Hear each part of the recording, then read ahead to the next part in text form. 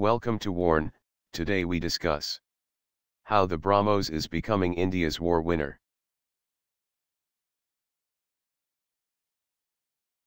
There's a reason why rocket scientist Sivathanu Pillai likes to describe the BrahMos cruise missile as the Brahmastra for the Indian Armed Forces.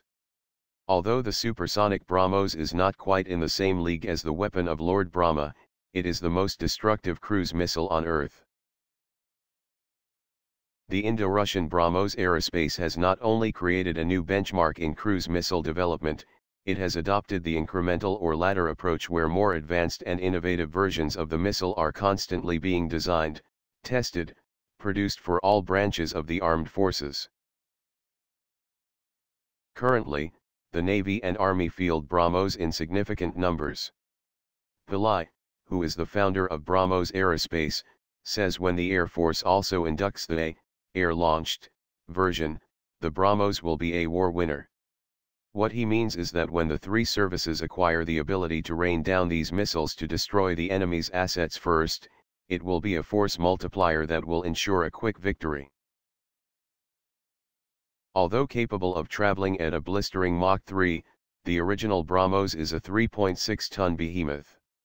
Even the air-launched BrahMos A weighs 2.5 tons, which means it can be carried only by the largest Indian fighter, the Sukhoi Su-30 MKI.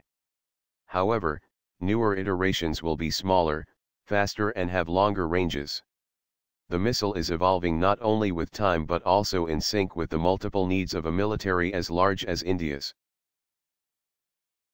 BrahMos extended range.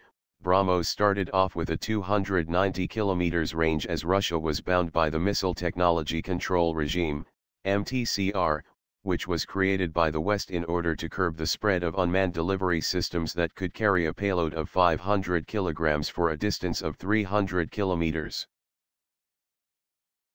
With BrahMos Aerospace declaring that it would go ahead with developing a missile that would exceed the MTCR limit, and with the West realizing the futility of stopping it, India was co-opted as a member. MTCR or no MTCR, a 600 km range missile having the ability to hit hardened targets with pinpoint accuracy is a reality. India conducted the maiden test firing of the extended range variant on March 11, 2017. This missile will allow Indian warships to strike enemy targets from greater standoff distances.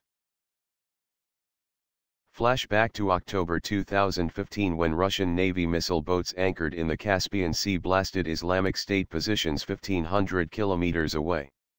Similarly, BrahMos missiles fired from missile boats safe in the Gulf of Kutch or the Indian port of Porbandar can comfortably reach the Pakistani cities of Karachi and Hyderabad.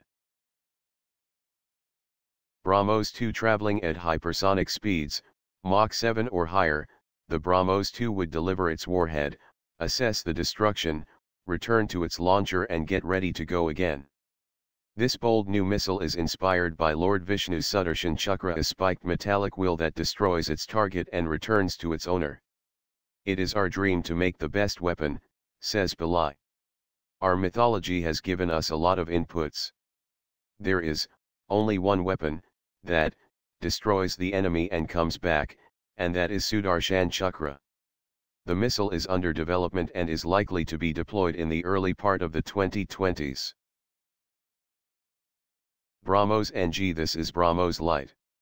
At just 1.4 tons, and with a proportionately lower range of around 120 kilometers, the NG version will be light enough to be carried by the indigenously built Tejas aircraft.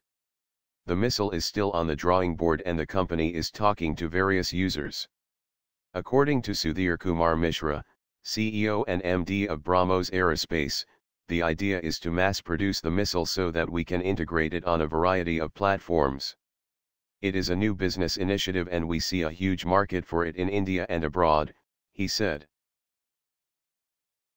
Although the Indian Air Force, IAF, may not relish the idea of arming the Sukhois with such a short-range missile, which could bring the Su-30 within range of anti-aircraft defenses, the NG version could suit deep penetration strike aircraft such as the Jaguar and MiG-27, providing air cover to an Indian armored thrust.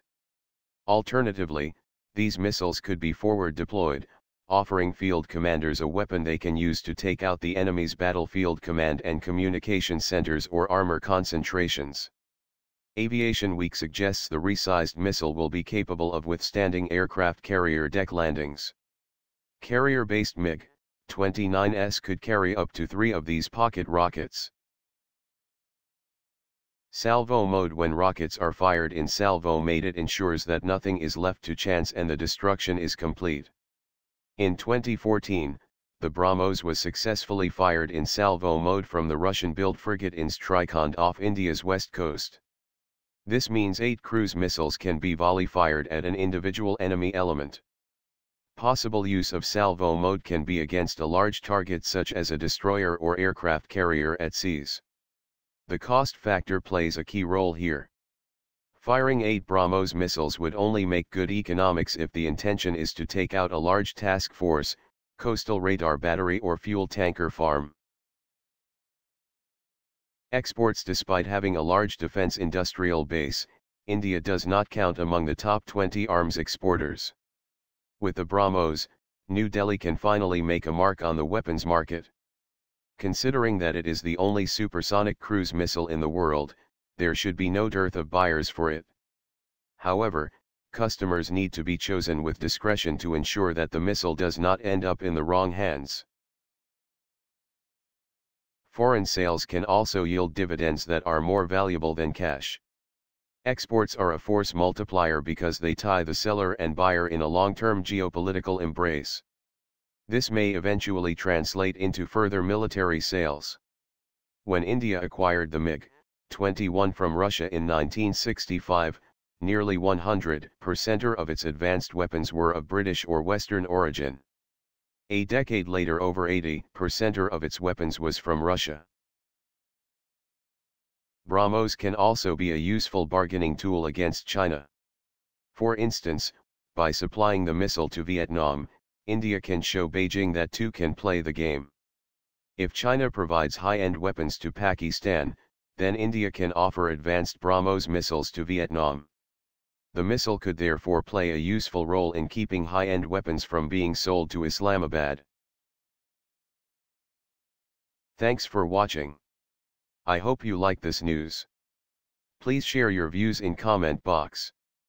Please like and share this video. Press subscribe button and bell for auto update to you regarding my channel World Action and Reaction News. Warn.